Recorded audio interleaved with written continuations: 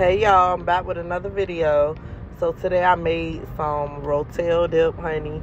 I had a taste of some nachos, so you might want to tap into this video to see exactly how I made it. My kids went crazy off this recipe.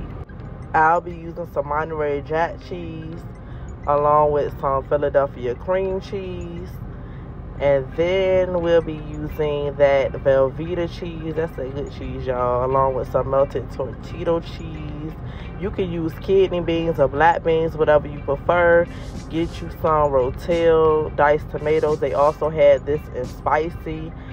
I'm also going to be using some hot sausage and some taco mix. And of course, ground beef. So let's get started. Alright, you want to make sure you grab your oven pan into a pot. You want to start by adding your olive oil to it. And then you want to add in that hot sausage and ground beef together. Mix it all around until it's fully cooked. Strain your meat and then you want to add it right back into your pot. Honey, when I tell you this was a hit, it was definitely a hit. I give it a 10 out of 10. Now you want to start by bringing your taco seasoning in the mixture.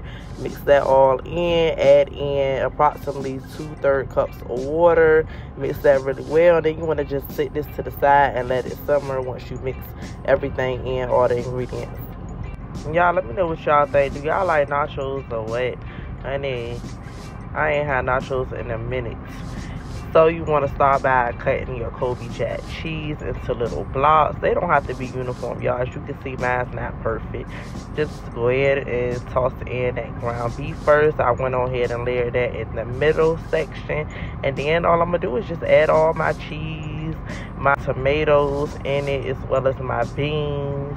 Whatever you want to add. You can also add you some onions and peppers. Whatever you like. Just add it all in here. You don't have to cook it on the stove or nothing. All this going to cook right inside the oven. So without you having to do a thing, honey. And when I put it in the oven, I cooked it on approximately 375 for about an hour. And then, of course, I checked it, every 30 minutes you check it. Honey, we're going to go ahead and place this right on in the oven.